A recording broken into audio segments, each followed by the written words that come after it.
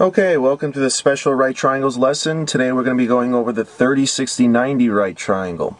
And just like how I started off with the 45, 45, 90, I want to show you, come test day, how do you know when you get a 30, 60, 90? How can you recognize it? And I'd say one situation that's kind of common is when you have an equilateral triangle. So I drew an equilateral triangle on the page here, and what happens is if you drop a height from the top there, from that 60 degrees, you get a 90 degrees there. So this angle is 90, this is 60. By default, in this triangle over here, that has to be 30 degrees. If that's 30, then that's 30 degrees. So all that height did was it split that 60 degrees at the top there in half. Alright, so that's one situation where you could end up with a 30, 60, 90.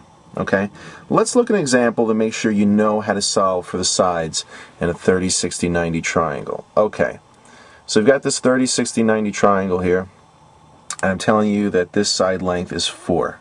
How are you going to solve it?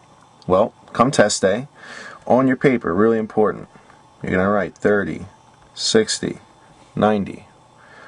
Under it, you're going to write x radical 3, 2x. This is a ratio of the sides. You got to have this memorized.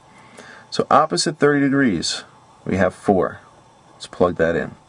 So that means x equals 4. So opposite 60 will just be 4 radical 3. I'm just plugging in. 2 times 4 is 8. So let's put it in the sides. Opposite 90 will be 8. So the 8 goes there. Opposite 60 is 4 radical 3. That's 4 radical 3. And what does the problem want to know? What is the perimeter of the triangle? So we're just going to add up all the sides. 8 plus 4, 12 plus 4 radical 3. Not much we can do, with that expression after that. That's in simplest form.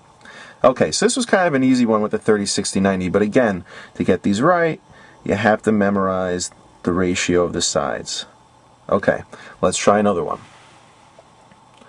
So for this example, let me straighten that out. Okay, we got a 30, 60, 90, but now we have a side length that's opposite the 60. And you'll see why this is a little harder in a second.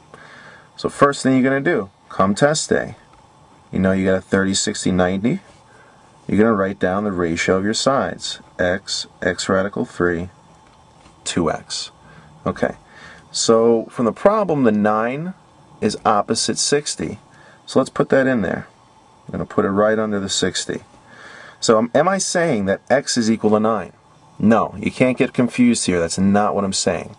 So what I'm saying is that x radical 3, this whole thing, is equal to 9. So let's write that on the side. X radical 3 equals 9. That's going to help us solve for x. I'm going to divide both sides by radical 3. Divide by radical 3. So x equals 9 over radical 3. You never want to leave a radical in the denominator, so we're going to rationalize.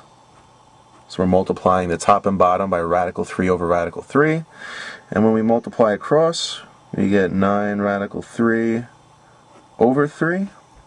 9 over 3 cancels out, and we just get x equals 3 radical 3.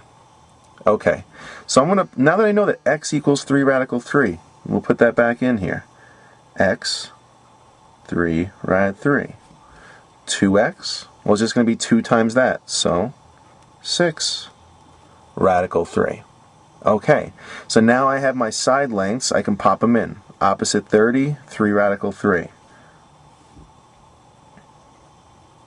Opposite 90, 6 radical 3. And what does this problem want to know? It wants to know, let's see, what did I ask? What is the area of the triangle? Okay, so I'm running out of space here again. It's going to get a little cramped, but let me see if I can fit the work in right over here. So what do we know is the area? Area is 1/2 base times height. So let's plug in what we know. 1/2, what's our base? 3 radical 3. Our height is 9.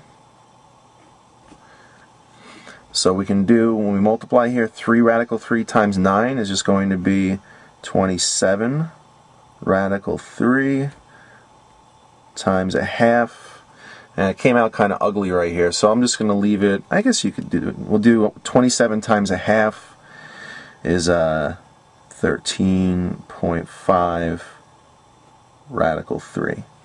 So on test day, they might have left it as 27 halves times radical 3, but 13.5 radical 3 is the same thing. But again, to get this problem right, you have to have this memorized. You got to have that ratio in your head, okay? You don't want to be flipping back to the beginning of the section to go, whoa, what the heck was that ratio? Because it's in the beginning, it's there. It may not make sense come test day if you're under time pressure and you're trying to figure everything out. So memorize that, and you will be able to get these questions right. Okay? I hope that helped.